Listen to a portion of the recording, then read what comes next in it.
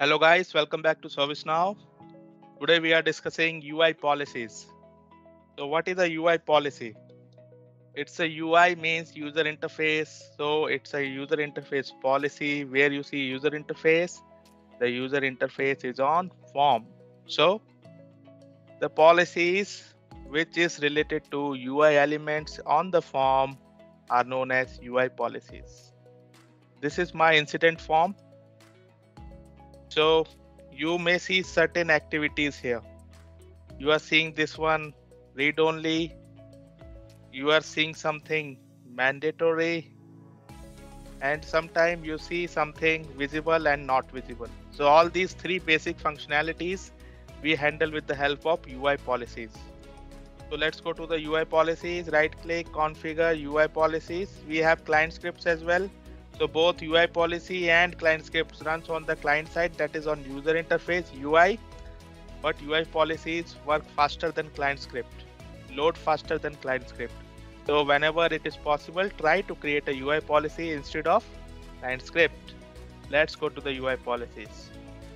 So these are the UI policies which are there on incident table and task table. Why task table is also shown here? Because task table is the base table of incident. So the UI policies which are there on the task are also applicable on the incident form. In case of execution, always remember, first of all, the child table UI policies will get executed, then the parent table, that is base table. So let me show you one of the policy. For detailed definition and usage, you can read all this. First of all, we have a table. We have to select the table, on which table it will apply. Then active, you know what is the meaning of active. Then we have the short description. This is also the name. So we basically refer UI policy based on short descriptions. And then we have the when to apply, that is the condition. This is the most important part.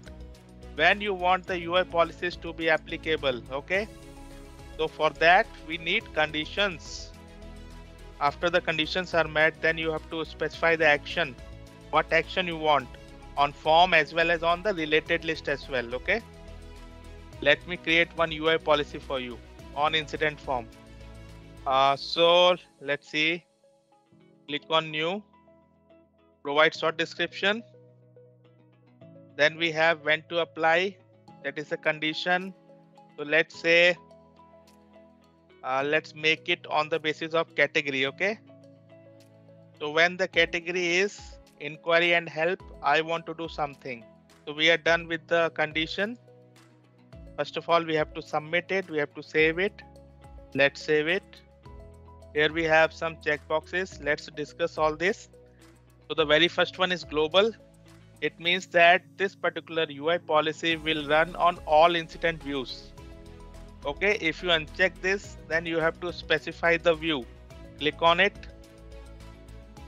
You can see there are total 11 views here. So all these are views of incident table. Let's say you want this UI policy to run on a particular view, that is the password.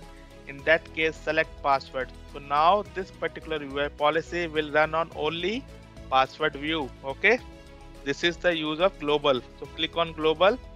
So in case you want to run this UI policy on loading of the form as well, so you have to select this checkbox.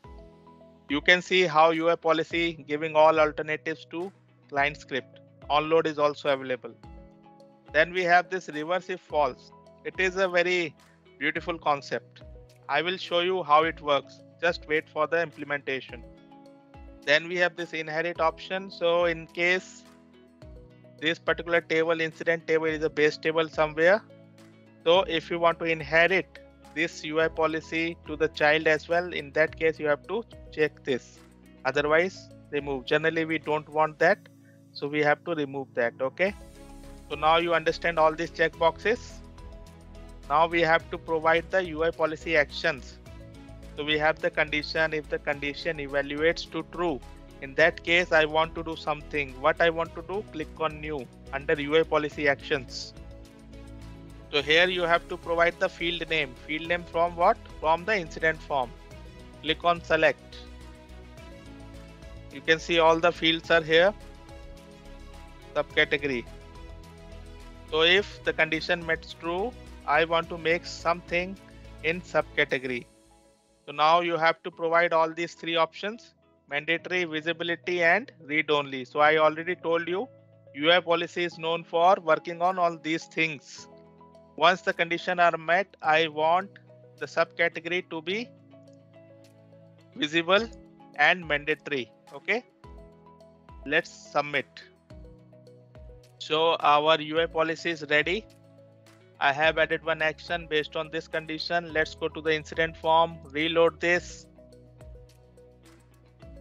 So you see here, the UI policy is working because the category is the same which we have in the condition, and subcategory is mandatory and available. Let me change it to different value. So now you see the subcategory is not available. That is the magic of reverse if false. So why this is happening? Because we have checked reverse if false. So the condition is this, but the condition is false here, right? It is not the same which we have provided in the UI policy. And what we have mentioned in the action, we want the subcategory to be true and visible. So when the condition is false and we have checked reverse if false, okay, in that case, now the subcategory field is non-mandatory and it is not visible. That is the magic of reverse if false. You see, again it is available because condition is true. When the condition is false, it is reversed. So I think you understand the concept of reverse if false. You can define n number of actions here on n number of fields. You can define actions on related list as well. One thing is left here, that is script. So if you understand the script, in that case you have to select run script. So you see here, execute if true, execute if false. It means if the condition what is here is executed true, if you want to do something more which is extra than these three options, mandatory, visibility, and read only, in that case you have to specify here. And when the condition is false, you have to specify here. So basically, if you want to go beyond the basic actions, then you have to specify your action explicitly in this particular script. Okay, how to write a script and all we will see in different video, but for the time being this is all about UI policy. So I think it is pretty much clear to you. If you have any question, let me know in the comment section. Subscribe to the channel, share it with your friends. Till then, bye bye, take care.